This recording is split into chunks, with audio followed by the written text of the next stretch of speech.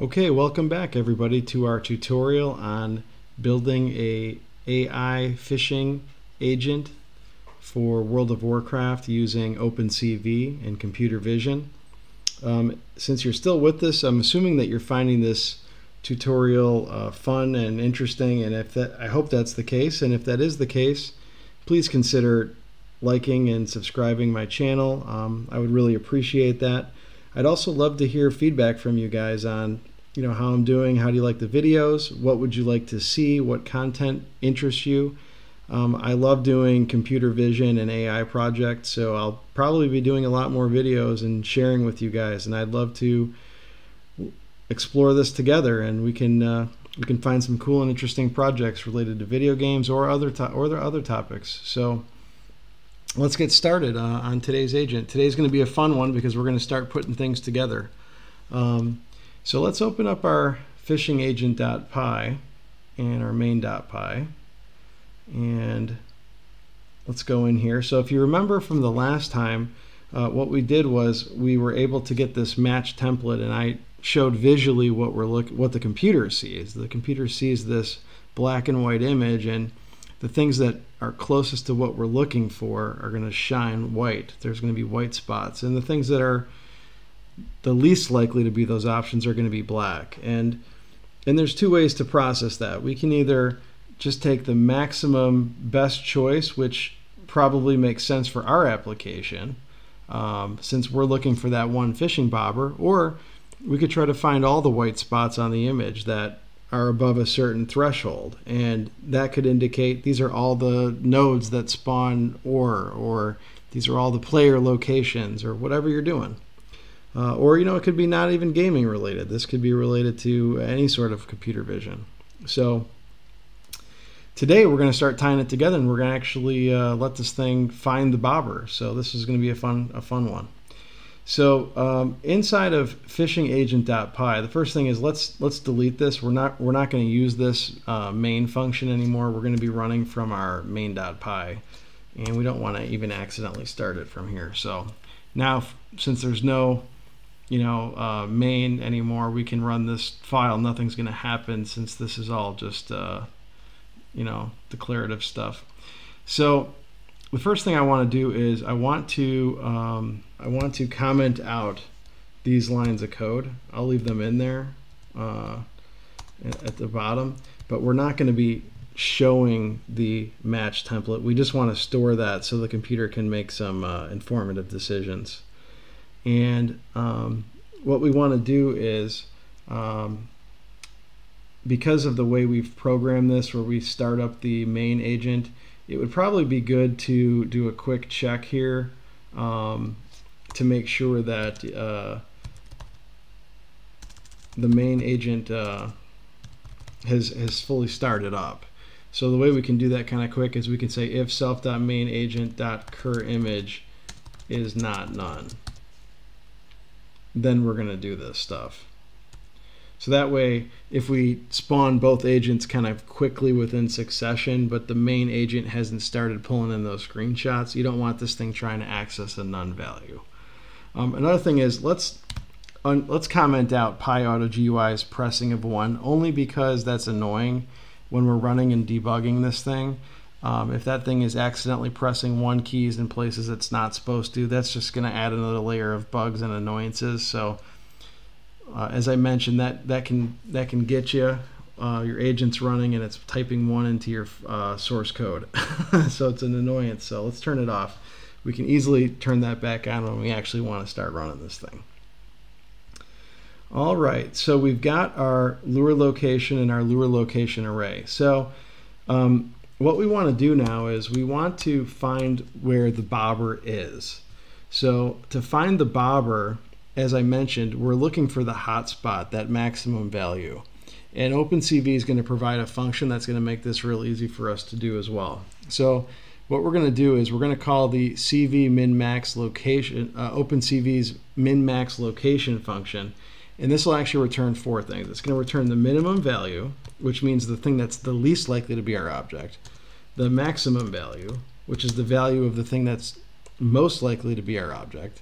It's going to return the location of that minimum, again, the location of the thing that's the least likely our object, and the location of the thing that is most likely to be our object. And the function is min max location, and we're going to pass in our lure location array. Okay, and what's kind of cool is you might think, well, why would I want the minimum? Well, you can think of it the inverse too. Imagine you have a game where like there's a floor tile and there's one tile that has a bomb on it or something. Well, what you might do is you might try to find the one thing that doesn't match, that's the least likely to be what's in your template, and that might be what you're searching for actually. So, you can think about all the different ways that you can use this. This is just a tool, and there's lots of interesting ways that it can be applied. So we've got our max location. So now why don't we print this out, and then we can actually see how this is working live. So we'll just do print max location.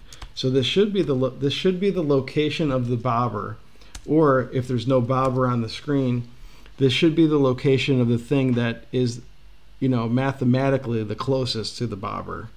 So let's see if this code's going to run. Let's see if we got any problems. So we're going to start our main agent first. I'm going to give that a second to kind of spin up and start capturing the screen behind the scenes. Then we're going to hit the F key, and we see the casting. Okay, and now we get a location. This is width and height. So this is 12, oops, sorry, I hit the corner on my thing there, so goofed it up. So this first one was 1216. So from the top left corner, it's 12 pixels away from the left. The top left corner, it's 12 pixels away from the left and 16 pixels down. So somewhere up in this top left corner actually has the closest match to the fishing bobber template. Okay, so it doesn't like calling self.main.agent.currentImage in this match template. I'm assuming because this is updating much quicker than maybe this calculation's occurring. I think that's causing an error in some cases. So let's do this. If that's not none, we want to make sure that we've started the agent. Let's do a copy. So we'll do curImage equals self.main.agent.curImage.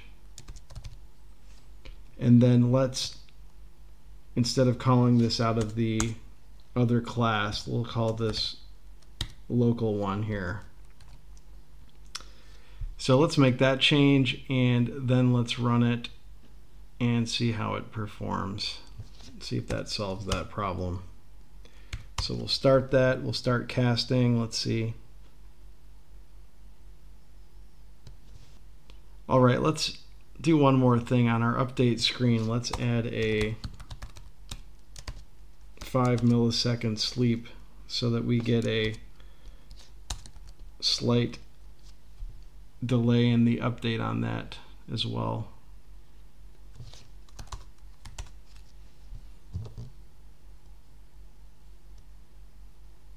And let's see if that solves our problem. So my agent's, initially it thinks it's that 1216. Now it's found the bobber at 1142, 420.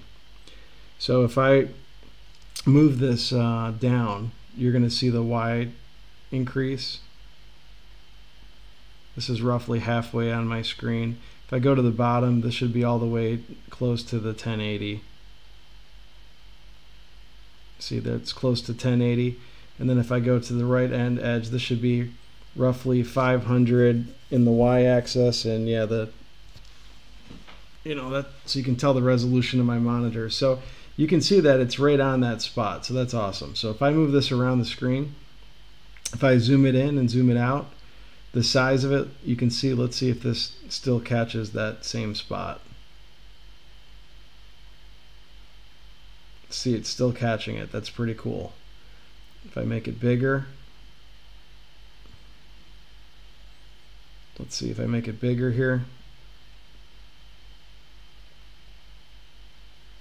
There you go, it's still catching it. So it's still roughly halfway here, and it's about 13. So if I go all the way to the left-hand corner, it should be around 0.500.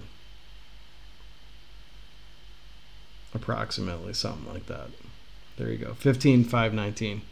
So you can see we got that bobber. We've got the location, the computer is able to see that bobber exactly where it is. So if that thing moves around, it's going to be able to find it. It's constantly able to find it. That's pretty cool. So let's kill this agent. You're probably going to have to hard kill it because the phishing agent has a permanent while loop here without an ability to break. So you're going to have to break that.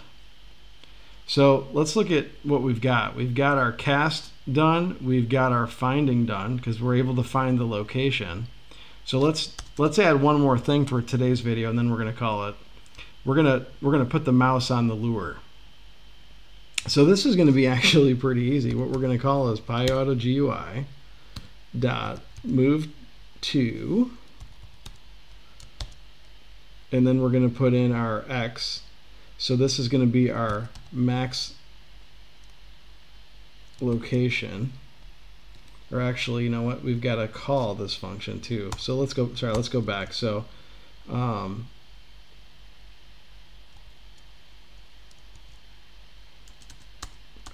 if we find it, what we're going to do is we're going to call move to lure. We're going to call self.move to lure. And what we're going to do is we're going to pass in that max location that we just got. Okay? So move to lure is going to take an argument. It's going to take max location. And what we want to do is we want to move PyAutoGUI. We want to move the mouse to the max location. I don't know if this can take a tuple. I forgot. Let's just try it and see. If this crashes, then we will have to break up that tuple.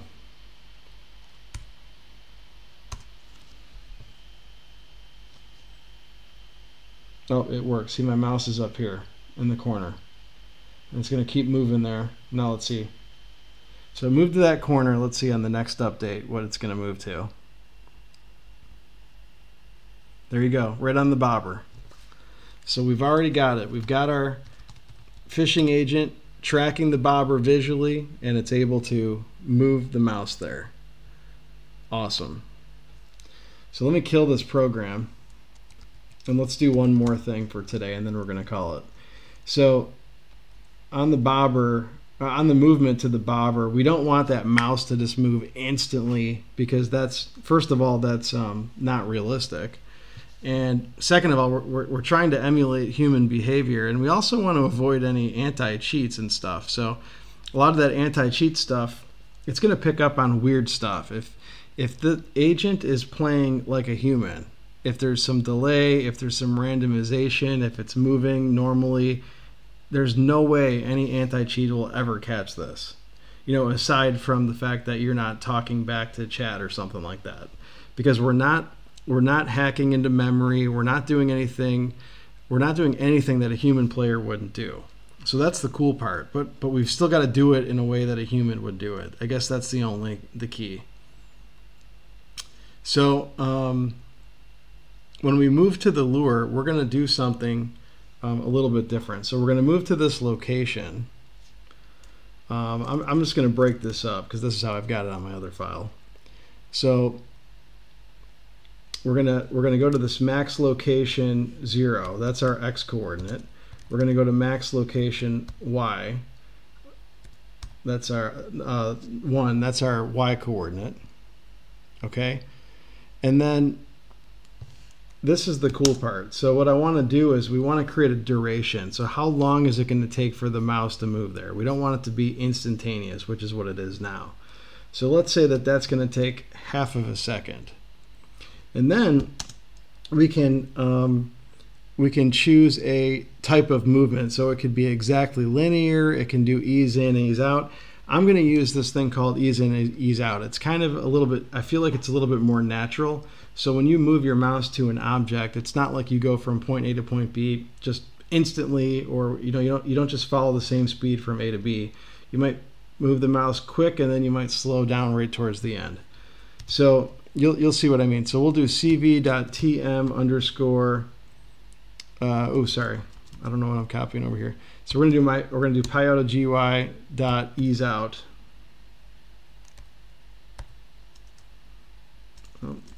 PyAuto GUI.easeOutQuad. And I got too many parentheses here. All right. So what this is going to do is there's different, you can look at PyOuta-GUI's documentation. There's different methods that, there's linear, nonlinear, etc. So this is kind of an ease out. So it provides that natural movement because it's not just from A to B the same speed, if that makes any sense. And maybe to make it a little more exaggerated, let's do, we'll do like 1 second. Maybe it's a little slower than I would normally do, but let's try it.